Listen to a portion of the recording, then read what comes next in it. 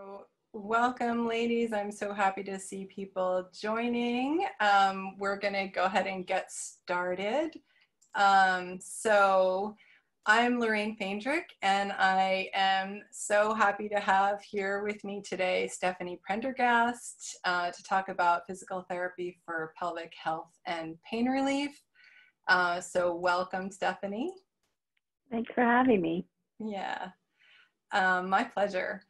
So for those of you who don't know me, I am a pelvic health and pain relief coach, and I specialize in helping women integrate mind-body approaches into relieving their pelvic pain.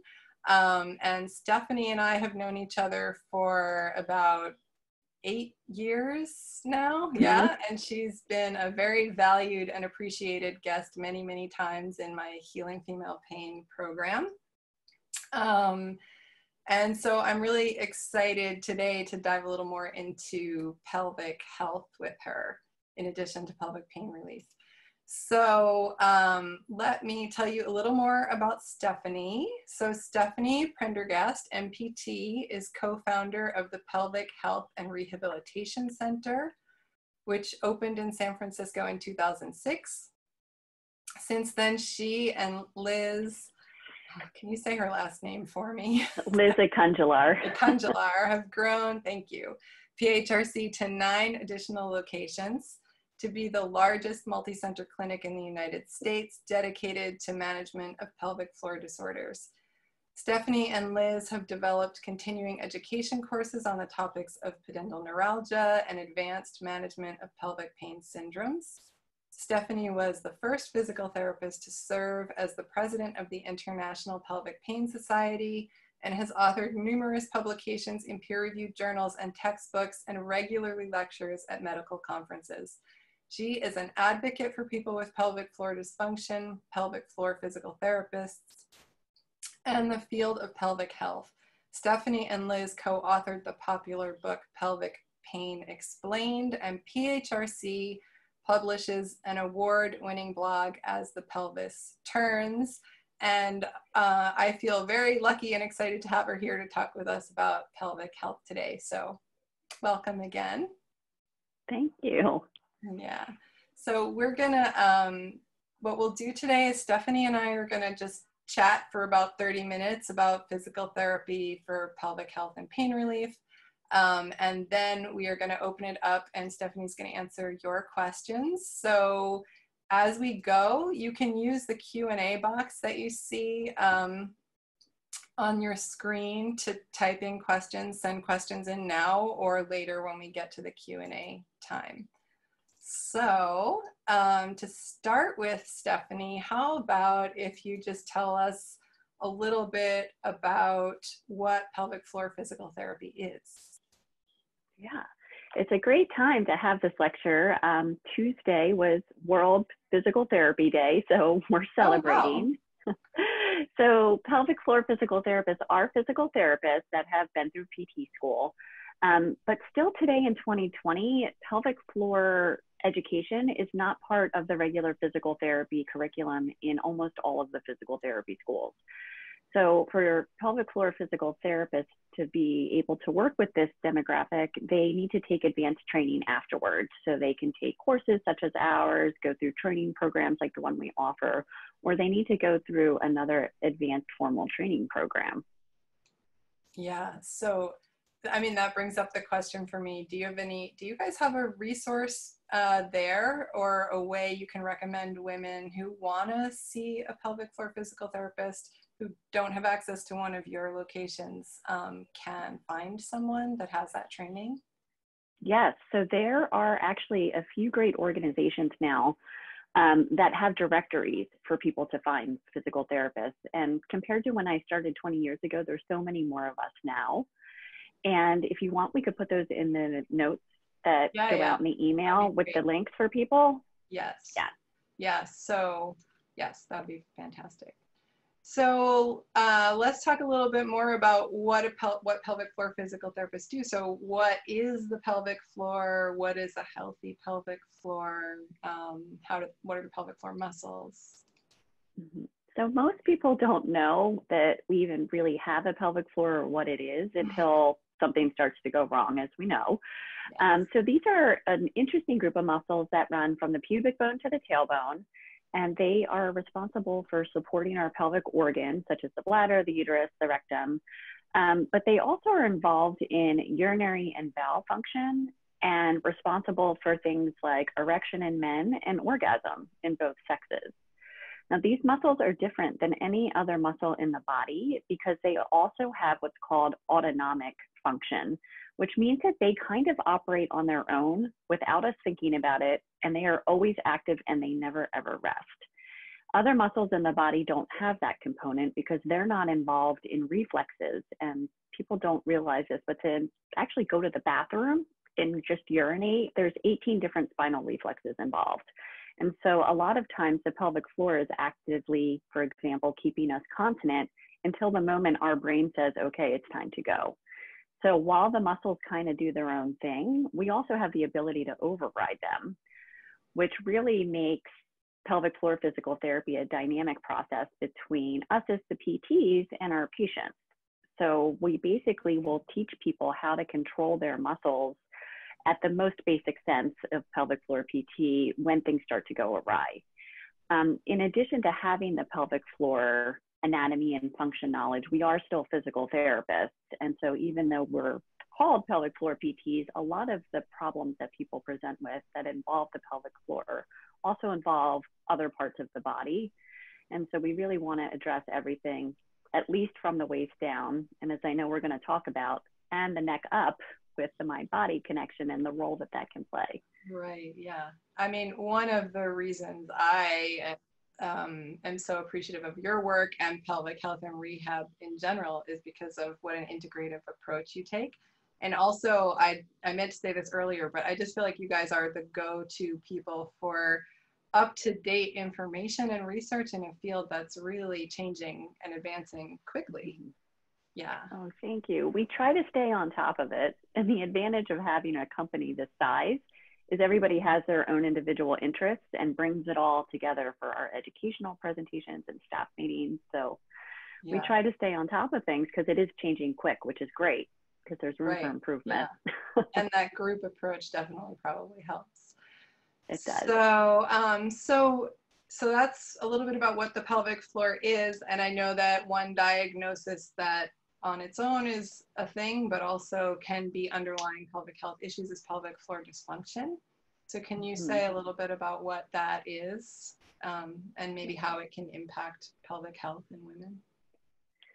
So we just talked about the whole list of things that the pelvic floor does. And so when it becomes dysfunctional, and that can mean that the muscles are weak, it can mean that the muscles are tight, or it can mean that we've lost our ability to control the muscles and for them to function on their own. So there can be a mixture of tightness and weakness. People will start to develop symptoms that can be as benign as a little bit of urinary urgency frequency, or as severe as unprovoked pain anywhere in the genitals, burning with urination, difficulty with bowel movements, painful sex. There's a whole gamut of things, unfortunately, because of how important these muscles are. And if we want to take the spectrum of it, there are certain clusters of diagnoses that tend to go with the tight muscles, and then certain things that you may see with the weak muscles, and then certain milestones in a woman's life where the pelvic floor muscles are going to become compromised. Should I go through that a little bit? Yeah, go ahead. Go right into that. Yeah. Okay. So on the tighter end of things, I mean, we really start looking at pelvic floor dysfunction can happen in children, and that manifests as bedwetting and constipation. People who have had bedwetting and constipation challenges as children are more likely to have adult pelvic floor disorders. And women, more than men, have more things going on in our pelvis, as we all know, starting with our periods. And when the period starts, women may start to have pain and have symptoms characteristic of endometriosis, which are painful periods. Studies now show that 95% of women who have endometriosis also have pelvic floor disorders because it's an ongoing pain situation that can happen every month. Women are often given birth control pills when they start their period, either to reduce the flow or to reduce the pain. we now know that that's associated with vulvar disorders and vulvar pain, which also comes with pelvic floor dysfunction. So starting as early as our first period, women may start to have some pelvic floor issues that could be developing. In the female athlete population, we see a different type of pelvic floor disorder, which could manifest as stress incontinence, which we normally think of in adults and people later in life, but that can happen in teenage years in our intense athletes. Then we start to get into our 20s and maybe people are having babies. That is a complete pelvic floor compromise, both with the pregnancy and a C-section or vaginal delivery, that really needs to be rehabbed. And it's only been since 2018 that OBGYNs are really acknowledging that women do need to have rehab after having a baby. So at least it's happening, but I feel like we're a little late to the game. Yes. Yeah. And that, right? And then as we continue. Sorry, go ahead. You said something recently that was about, I think, just those issues that start postpartum can go on for a long time, right? If they're not addressed. Yes. I'm so happy to see the phrase circulating right now, postpartum is forever. Right, that's what you said, yeah. Yes. I think a lot of, it's excellent with the rise of pelvic floor PTs, they're getting pregnant, they're having babies, and it's some people's focus, while mine is more on pelvic pain, to really raise awareness about what happens with the pelvic floor during labor and delivery. And at any point from that point on, there could be pelvic floor compromise that can benefit from getting an evaluation with the pelvic floor PT. Yeah. As we get into perimenopause and menopause, we will start to have age-related changes to the pelvic floor that, on top of some compromise that may still be existing from delivery, or perhaps from some of these other pain disorders that I've mentioned, such as endometriosis, IC, vulvodynia, we start to see other issues that pop up. So there may still be some pain issues, but now we may see things like stress incontinence, difficulty with bowel movement, absent or diminished orgasm, painful sex, and pelvic organ prolapse, which the #1 risk factor for pelvic organ prolapse is a vaginal delivery. And so if we were to better take care of women after they deliver their babies, we wouldn't be seeing as much pelvic organ prolapse as people start to enter perimenopause and menopause. A lot of these things can be addressed without a lot of effort. So that's the good news. Yes. It sounds like I'm saying all these problems. Oh, right. Yeah, so maybe we can jump a little more into that. Like, what are some earlier signs? Because even I know, working with women who have pelvic pain issues, it's like, oh, these patterns have been going on a long time. Obviously the like the neuromuscular ones, but also the emotional ones. But so when people start, what are some signs that somebody should maybe go for a pelvic health evaluation with a physical therapist? That's a great question, because a lot of times there can be underlying dysfunction without symptoms enough that send off the alarm bells to tell you to go to the doctor. And that can be something as simple as some basic urinary urgency and frequency. If you're urinating more than 6 to 8 times in a 24-hour period, that's usually a sign that something is off and wrong, but maybe that doesn't bother you. So you don't think to talk to your doctor about it. Or if you do talk to your doctor about it and they're not someone who's a pelvic health expert, they may just tell you to drink less water, which is really not the way to approach that. Other symptoms may be some discomfort with intercourse. There should never be pain with intercourse. If there is, there's something wrong. And sometimes, again, people think, oh, it's not bad enough for me to do anything about it. And their doctor may say something like, drink a glass of wine. If we were to do our exam, which I think we're going to talk about a little later about how women can check themselves, we just want to know how we're functioning, and just know that this is an entire area of expertise that the regular urologist, gynecologist, or PCP just may not have been exposed to. But if your body is giving you some warning signs, there may be something that you can do to improve your pelvic floor health. Right, so frequency, discomfort during intercourse, and then you mentioned, obviously, bowel movements. Bowel movements, so you shouldn't be in the bathroom for more than 10 minutes, and that's on the upper end of things. So pelvic floor dysfunction can also manifest as difficulty with bowel movements, people feel like they can't fully empty. They may feel like it's just very difficult to do that. Yeah. And then also, I think you mentioned once even younger, right? So like, I think when girls have period pain, they're going for, maybe they're going on the pill because they don't want to deal with having their period, or they maybe would even look at nutritional things, but can that also be like a pelvic floor issue or a time to get an evaluation? Yes. So painful periods, again, are often caused by things like endometriosis, but we have in our bodies what's called the viscerosomatic reflex. And viscero just means organ. And in this case, it could be the uterus or the endometriosis implant. Somatic just means muscle and tissue. And so as someone goes through a visceral pain state every month, there's going to be somatic consequences. And there's going to be consequences on the nervous system. And so what research has really shown only in the last 5 or 6 years is that so many of these patients do have pelvic floor issues. And all of these women, in addition to their medical treatment, should undergo pelvic floor physical therapy. It can be tricky with endometriosis because currently the only way to diagnose it is with a laparoscopic surgery, which most people, of course, are not excited about. And therefore, they go on hormonal suppressive therapies, which come from it causes a whole other host of issues, which is basically putting teenagers and people in their 20s in a menopausal state to suppress the endometriosis, but then that causes other problems with both the pelvic floor and the vulva. Right. Hormones. Yeah. Hormones. Yeah. Hormones and muscles. Yeah. I almost feel like a pelvic floor evaluation, like pelvic health evaluation, should be part of regular care before, postpartum. Yeah. So you also mentioned athletes, and like prolapse and frequency. And I know that a lot of women, when they hear that, are thinking Kegels, right? Like that when women are educated about their pelvic floor at all, it's like, do Kegels to strengthen your pelvic floor.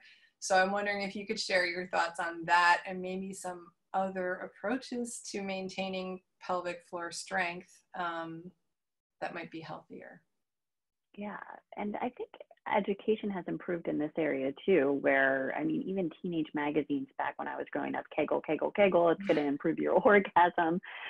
I mean, most teenagers and people in their early 20s, people who have not given birth, most people do not have pelvic floor weakness because of those muscles always being active, as I already mentioned. And so Kegling with weights and things like that could actually push you into a pain state that would have to be undone by a professional. And so we really want to be mindful that these muscles under normal everyday life are functioning with our core. And we don't usually need to do additional strengthening unless there's been some sort of compromise. Mm-hmm. And as we talked briefly on, when there is a pain disorder, we're usually trying to lengthen the muscles and do a reverse Kegel. And as we get into later decades where there is true weakness, that's when we actually want to have the muscles, not just the pelvic floor, work with the whole body. And so to simply say Kegling is kind of eliminating, it's like calling this an airplane when really it's a space shuttle. So it's really just an oversimplification of what our bodies really need to be taught to do. Right. So it's not just about contracting to strengthen, right? It's like about flexibility and being able to relax the muscles to build strength. Yeah. Yes. And just that, like the pelvic girdle and the core too. This involves our abdominal muscles and involves our gluteal muscles. And it's also about how everything works together, not just a contraction in isolation. So what are some other kinds of pain that may not even be pelvic floor related that could indicate that there could be some pelvic floor issues or that could be impacting the pelvic floor? Yeah, our colleagues in Canada just did a fantastic large number study where they looked at people with complaints of back pain, any type of back pain. And what's really interesting about their study is that they also screened these people who were only complaining of back pain for symptoms of pelvic floor dysfunction. and then put all of these people through a pelvic floor exam and found that in over 87% of the people, there was either pelvic floor pain, there was pelvic floor weakness, and they all had the 87% did have some type of pelvic floor dysfunction. And so if you think about how separate pelvic floor PTs are from regular physical therapy, you're going to regular physical therapy for back pain, for hip pain, and this isn't being incorporated into your treatment plan. This may be one of the reasons why those plans aren't always successful. Right.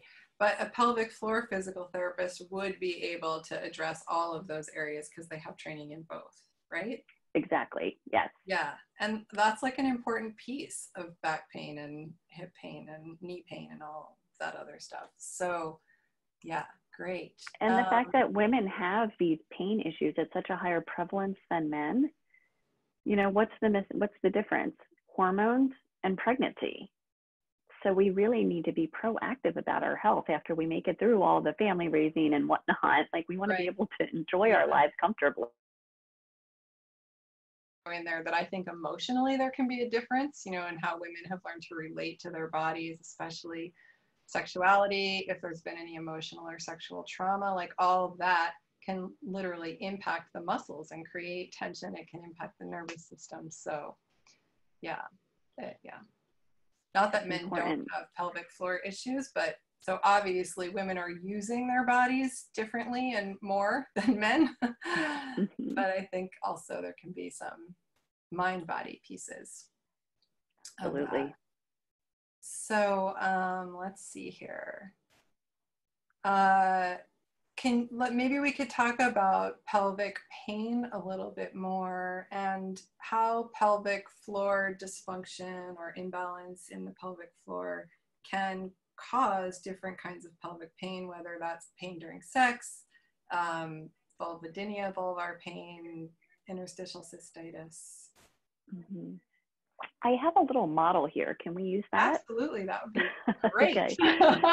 Yes, yay, you brought it. All right, this is from one of our colleagues in Canada again, and we can put her reference in the notes too. But if this is looking at the pelvis from the outside, as if you're like lying on your back at a GYN table. And here you can see our vagina and the rectum. That's what these two are.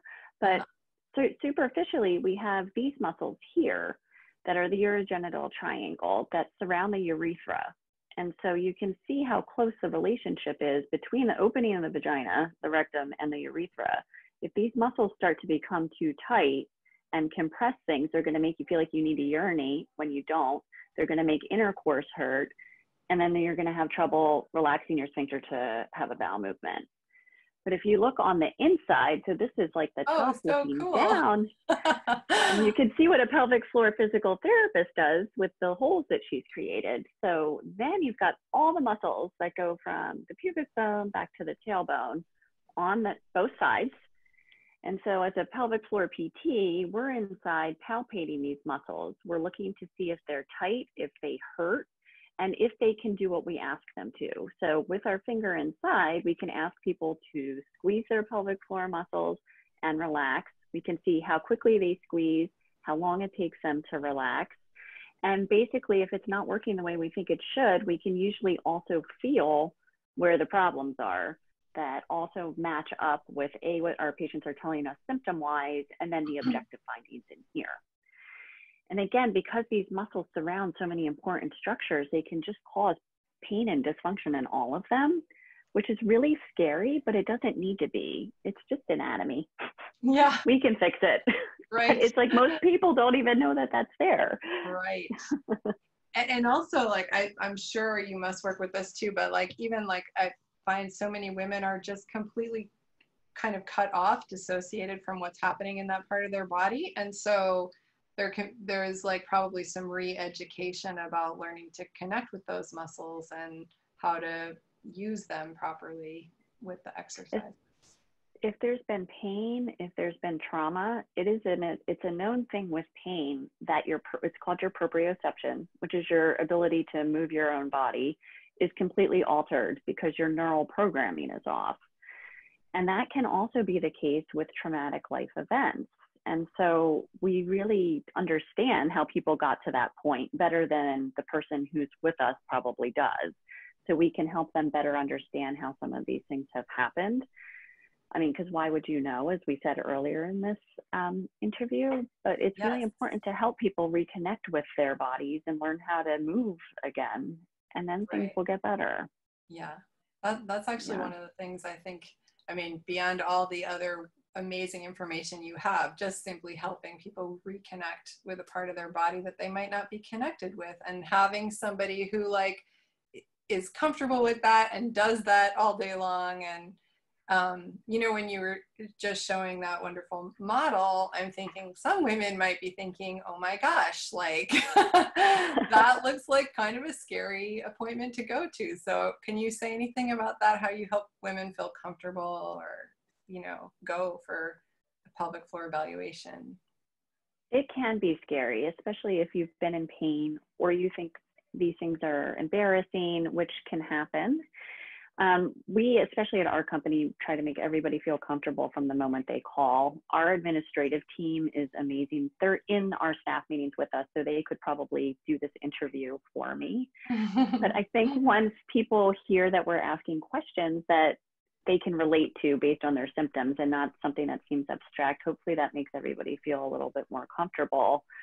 And we just want to explain that this is something that affects one in between 3 and 4 women at multiple points in her lifetime. And so this is not uncommon, even though people may not want to talk about it.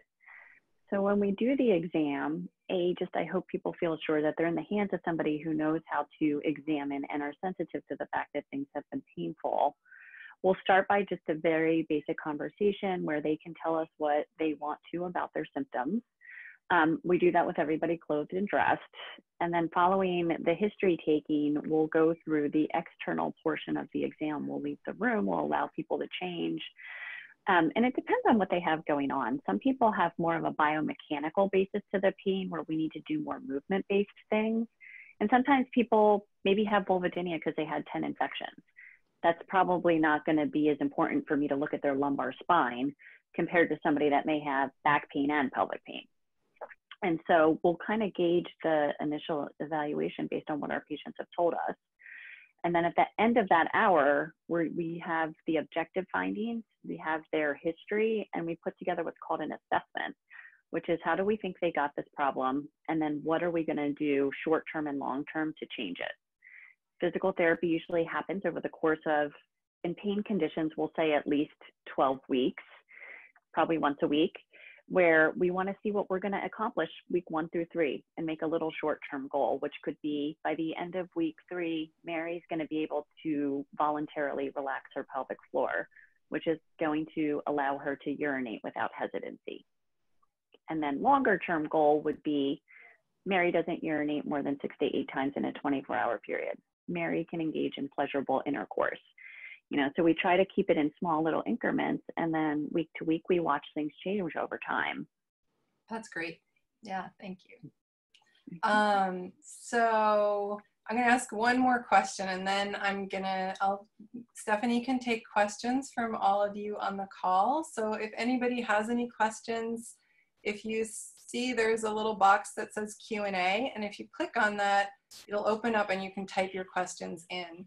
And then either Stephanie will read them or I'll read them to her, and she'll be able to answer those. So before we move on to that, I have several more questions, but I'll give other people a chance. So maybe we'll go to like, what's one thing you would recommend for women to help keep their pelvic floor healthy? Yeah. So I do think that if any of the little symptoms showed up that we talked about, it's worth it to get an evaluation with a pelvic floor physical therapist. One thing we didn't get to yet that we've been encouraging more so lately is to have women do a self-assessment, both of their vulva, so they know what their skin looks like, they know what the area around the clitoris looks like, where the urethra is, and to check in and see if they can contract and relax their pelvic floor muscles. So both things are easy to do. One of my newer employees just introduced us to this little device. Ooh, I've never seen one of those. You can buy this on Amazon. It has a light and it extends, and it is a diabetic foot checker. So for people with diabetes, they need to make sure they're not getting ulcers on their feet. This also is a wonderful tool to help women actually see their vulva. So we just put a video on our YouTube channel about how to look at your vulva. It's easier to do with the video that we created versus showing now, but you can get this on Amazon for $6, and then you can assess what your tissues look like I recommend doing it almost like a breast exam every quarter, every month. People should really get an idea to familiarize themselves with their anatomy, because when things start to change, we can usually see it. Our patients can feel it, we can feel it, and early detection is the key to getting on the right path. While you're down there with the mirror, you can try to contract your pelvic floor. You can try to relax your pelvic floor. You can see your muscles move in the mirror if you can't feel them yourself. And if you can't feel your muscles moving, that may be an indication that you might need some help to get that going again with one of us.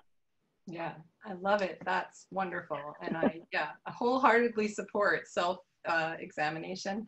So maybe in the follow-up email, if you want to send me a link to that light, that little mirror, and also your video on YouTube, I'd be happy to share that too. Yeah. So let me see, we had a question come in, 2 questions come in. So the first one is, do you think you can heal vaginismus without doing physical exercises or using wands? That's a great question. So vaginismus, just for everyone to know, is a state of involuntary pelvic floor muscle tightening. And the involuntary is the key word here. It is associated with entryway blockage with sex and inability to have sex. And once a woman maybe tries the first time, there may also be what's called guarding on top of that, which is voluntary contraction on top of something that's already very tight. And so because it's involuntary, the muscles usually have shortened to a place that without external assistance, it may be difficult to get them to come back down to normal resting tone, especially for people who have what's called primary vaginismus, which means that it's been present basically since birth, compared to secondary vaginismus, which delivers after a period or develops after a period of having a normal pelvic floor. The wand is one way to do it. Pelvic floor physical therapy is another way. Dilators are really helpful for this patient population. I'd say more than the wand, especially the expandable dilators, to really help stretch the pelvic floor, because these are circular muscles. And so if it's stretched this way, it's going to help lengthen things, versus with the wand, you can get individual stretching in some of the muscles, but you're not going to get the same expansion that you're going to get with some of the newer dilators that are out. I am sure, because I believe most people can overcome anything they set their mind to, people may be able to do non-physical exercises to relax the muscles, but it's hard for me to imagine that, because I just see them in such a involuntary contracted state that we normally need to assist. Yes. So I will also add that I see a huge impact on vaginismus with women I work with from using mind-body work. And I think that the mind-body work can work really well in conjunction with dilators or wands or other things that you might use for insertion. Both like working with the emotions and thoughts and anything that's creating stress or tension, probably involuntarily, maybe also some voluntary contraction around the vagina in the pelvic floor. But also while using those things, like learning how to work with your body more, breathe more. I mean, I'm sure you also teach that. But there's a little fun fact about that. Could I share that with you? Yeah, absolutely. So I'm a paid consultant for Materna Medical who makes the Millie, the expandable dilator. And we recently just studied the behaviors of 235 women using Millie. And the people who had the most benefit were those who chose to meditate and do mindfulness while using the Millie, compared to some people who were watching TV, compared to some people Right. who were just reading. And it was really the activity of exactly what you're saying made a noticeable difference in the amount of progress that these women had. Yeah, that's So I thought that was very thank you cool. for sharing that. Yeah. And I will Yes. also go out on a limb here and say my hunch is, or at least what I see with women I work with, is that there can also be something about their relationship with pleasure. So I think there's kind of this weird disconnection, right? You're like working with people on an intimate part of their body and it's like medical treatment, right? But Yeah. also it's a part of your body that has lots of nerve endings that were meant for pleasure, and like just learning how to use things in a way that feels good instead of is like dissociated and tuned out and in front of the TV. Working on your relationship with allowing pleasure into what you're doing to help heal can also make, especially when there's been pain in a place where there right. shouldn't be. Exactly. I mean, it's so important to stop becoming the patient and become the person again. And that is difficult when you're undergoing all the treatments that we have to do. And that's why I always think your program has been helpful to help people get back to themselves and that side of things too. It can't just be physical therapy in a box in isolation. It's just not going to work when this is such an integrated problem. Yeah. And it's also really great to work hands-on with a physical therapist who like understands that integrative approach and like all the different things that are impacting the muscles and the nerves in the pelvic floor. So yeah, thank you.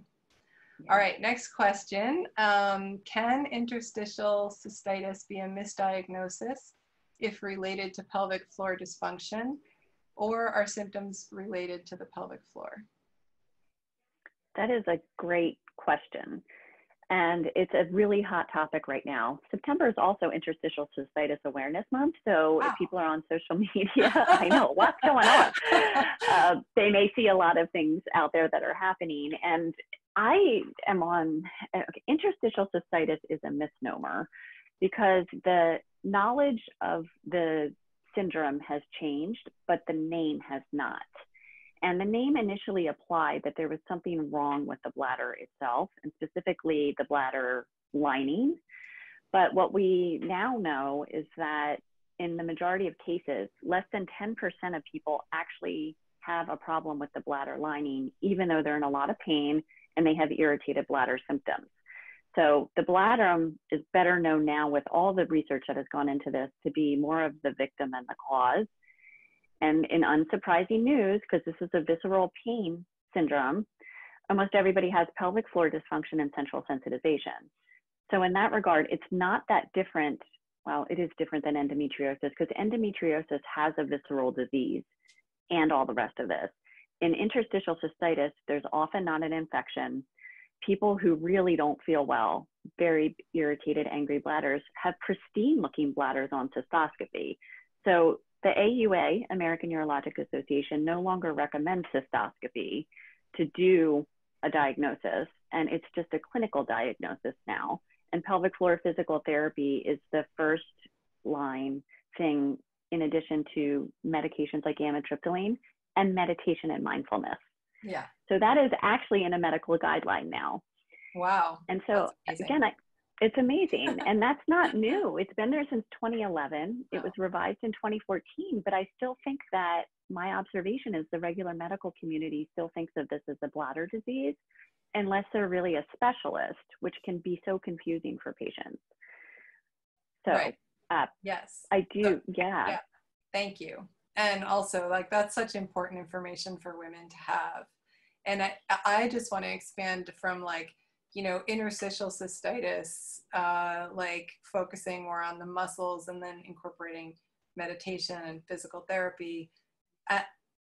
Just like to talk a little bit about pain in general, and that, you know, the connection, like things that can cause pain beyond just what's happening physically in the body. And maybe you mentioned central sensitization. So for anybody on the call who isn't familiar with that, can you want to say a little more about pain science, pain? Yeah, because this is so important. And it's been really cool to see that mindfulness and these mind-body therapies are now researched to have, they definitely have a positive influence on pelvic pain specifically. And the reason is pelvic pain is something that occurs for longer than 3 months. And anytime there is a pain syndrome that persists like this, there's going to be changes in your nervous system. And it's like it's more receptive to feeling pain. And I don't love the word central sensitization anymore because it implies that, you know, it's just this broken nervous system. But and it's not, because it's really, it is very changeable with our thoughts and our beliefs. And this is, again, something that's now commonplace, where I think when you and I started talking, it still seems so woo-woo, and this is just not true. So it's helpful because this is things people can do at home to help themselves. It doesn't involve any medical procedures. And because the pelvic floor has these autonomic properties, it's got innervation that is directly influenced by our emotions, good and bad. And we've got to get the good to stick and the bad to start to dissipate. And people can completely do that on their own with help of people like yourself. Yeah, thank you. Yeah. And it's such a big mindset really for anybody who, first of all, a lot of women who are having pelvic pain issues, it takes them a long time to even find a medical specialist who has good information. So that's going to create a lot of stress and disconnection, and just focus on pain and trying to fix the body. And so that's going to sensitize anybody's nervous system, in my opinion, you know, like even if there was patterns before that. So learning how to start switching your focus to creating safety, breath, meditation, working with somebody who like has confidence and knows what's going on, learning how to bring your focus to pleasure. There's so many things women can do, and men, but you know, I'm working with women mostly. So to start healing. So okay. One other question here was, I missed the first half hour. Where can I see it? So we will send out an email tomorrow with the link to the recording, and also all of Stephanie's links for where to find more information online about what she mentioned in the call, and also her practice and her office. So we still have time. I have a few more questions I can ask Stephanie, but if anybody else here wants to ask anything, please feel free to go ahead and type your questions into that little box that says Q&A on the website. And let me just update this. Okay. So, sorry, I'm trying to figure out how to, there we go. Okay. So maybe one thing I think would be great to talk about is how you're working with patients right now. I know you've added some virtual telehealth visits, but also are open in person. Yes, so we are open at reduced capacity and following the CDC guidelines, and some people don't feel comfortable leaving their homes, or maybe they've wanted to talk with us for a while and weren't able to. So we were happy to launch our digital platform in March, and we've been talking to people from around the world. So whether it is related to pregnancy, postpartum, any type of pelvic pain, a number of our senior staff has made themselves available for these digital appointments where people can sign up on our website. We also have yoga and Pilates instructors in our pelvic floor PT population. And so they've also made themselves available if people feel like they want to exercise again and are a little unsure about how to make that transition. And also on our staff is a pelvic floor PT who has completed her integrative health and nutrition degree. So she's also available online, offering hormone testing and functional GI testing and dietary plans. So as a group, we've really just tried to make ourselves available, and it's been wonderful to talk to so many different people, literally around the world, which has also led us to realize that there is still a lot of misinformation. Yes. Anybody who's been dealing with this knows there's like pockets of people who know a ton of information and then general confusion. Yeah. And so we're also working on various modules for patients. Pudendal neuralgia, vestibulodynia, endometriosis are the first three, where we found ourselves repeating ourselves on digital health. So making something less costly because it will be a video module, but is laying out all the basics that people tend to keep asking us, will be available starting in the fall through our website. Wonderful. So I just want to say, I think it's a really amazing resource that people who are not local to one of your offices, which I don't think I mentioned yet, are in California, Massachusetts, and New Hampshire. And all the info was in yesterday's email, but will also go out in the follow-up email. But just to be able to, you know, because it's a field where there's so much variation in what practitioners know, to even be able to do a consultation with somebody who has the most up-to-date information can be really helpful. And also, I'm wondering, I know you mentor physical therapists as well, right? So those courses you mentioned are for patients, right? Do you offer anything for PTs as well? Yes. So with the launch of our digital platform, we are also offering one-on-one mentoring. That is specifically with me and Liz. So if PTs need a little bit more individualized attention, that's available. We also are putting our courses online. So starting in 2021, our Advanced Management of Pelvic Pain course will be available for CEUs. And Jandra Mueller and Britt Gross also have developed what appears to be the first in-depth course on endometriosis with endometriosis surgeons and integrative health providers. And that is going to be in January. So if medical professionals are interested in either of these courses, they can also sign up for that online and now don't have to go through the travel expense of hotels and, you know, airplane flights and things like that. Are those courses for physical therapists who already are pelvic floor physical therapists, like who already have the additional training, but to get more, go more in depth? Thank you for asking that question. Yes. So these are more advanced level classes because we don't have the hands-on lab component that pelvic floor PTs go through when they're first learning.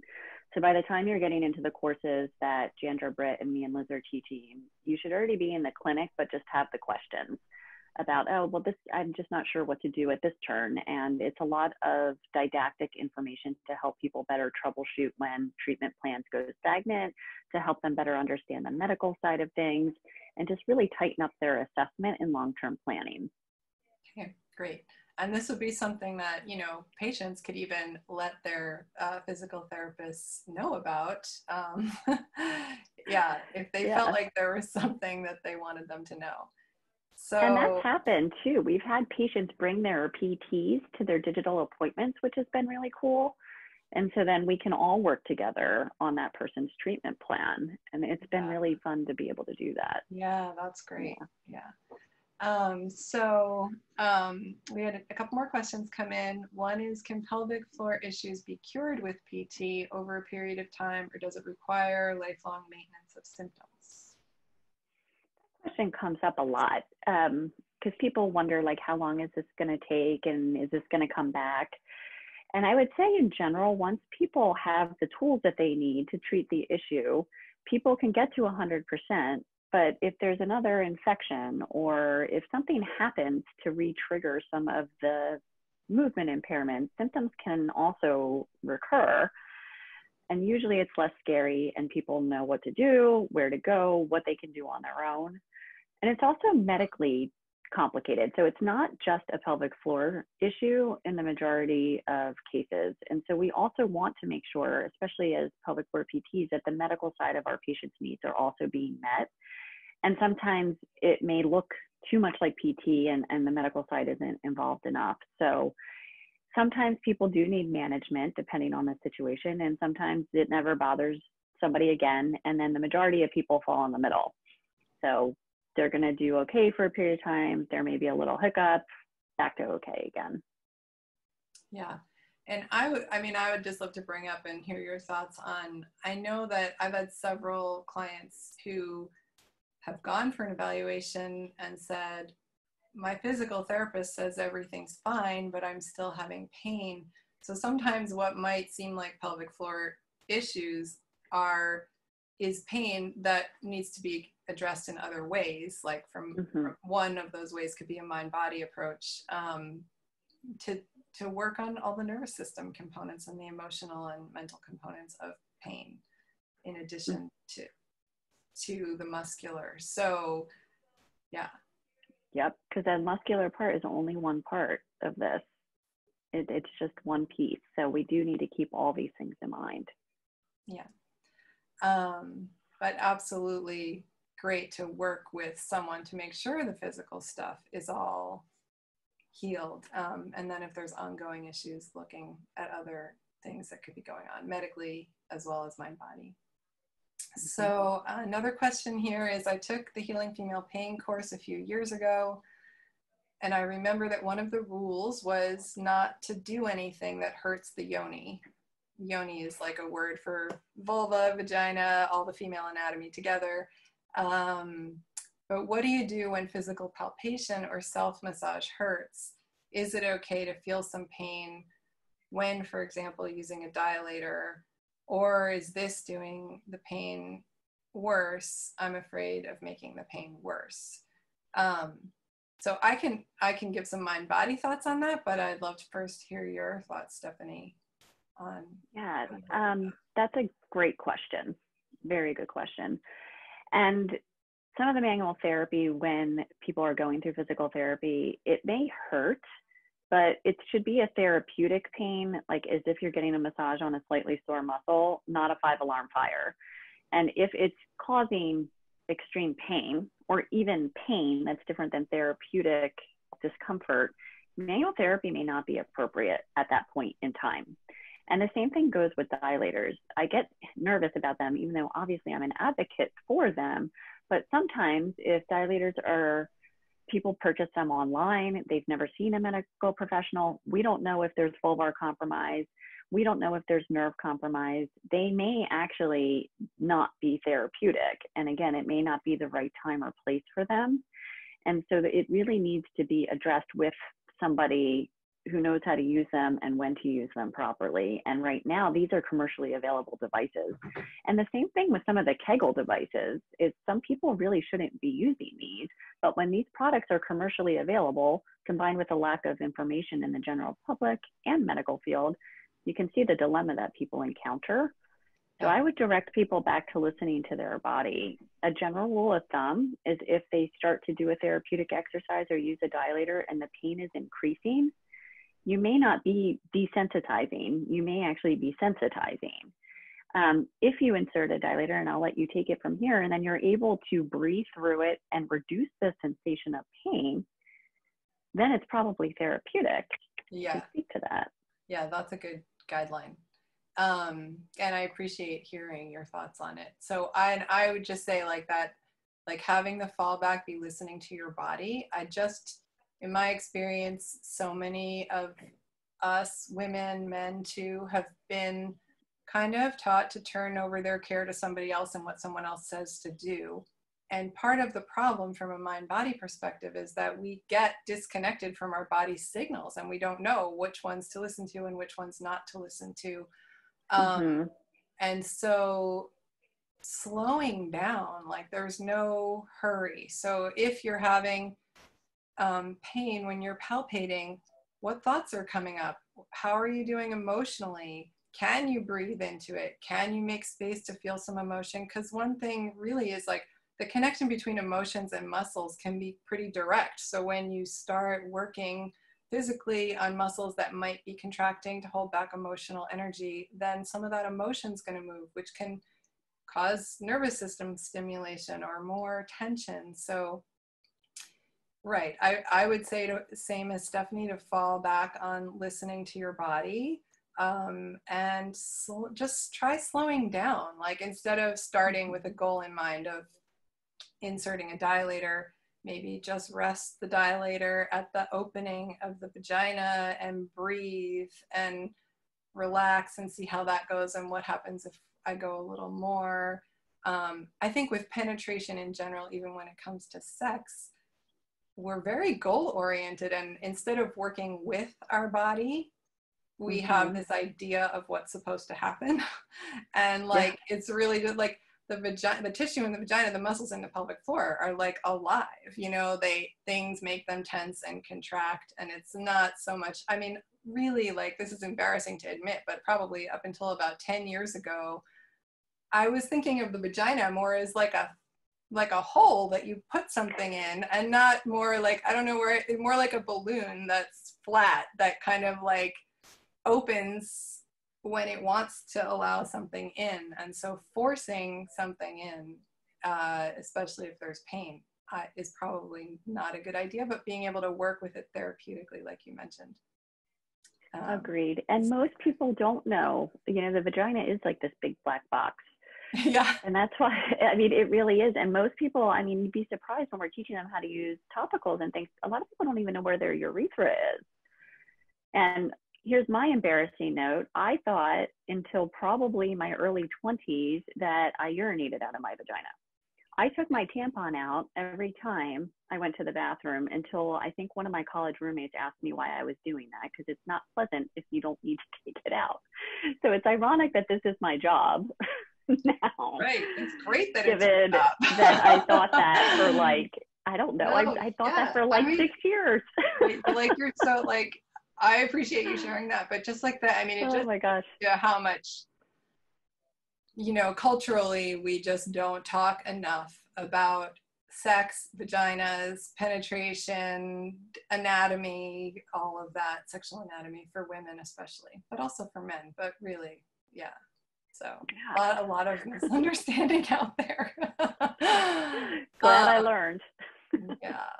So, okay, we just have a few more minutes left. Thank you all for sending in those questions. Let me see. So I have your links and your contact info, but if you just want to maybe mention your website or your locations or something here for people too, and I'll follow up in an email. Sure. I personally see patients in our Los Angeles office. So if anyone's in Southern Cal, that's where you can find me. We are in Westlake Village and Encinitas in Southern California, San Francisco, Los Gatos, Berkeley, and Walnut Creek in the Bay Area, Lexington, Massachusetts, and Merrimack, New Hampshire. Our website is pelvicpainrehab.com. And then I'm on Instagram and Twitter as @pelvichealth. We're also on all of them, but it's easiest. Instagram and Twitter is just @pelvichealth. Pretty simple. Okay.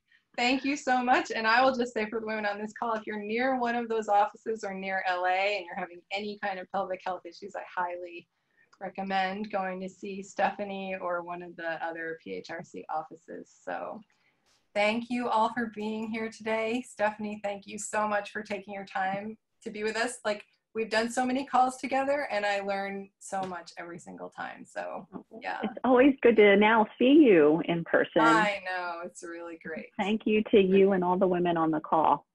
Okay. All right. Stay safe, everyone. Take care. Bye. Bye.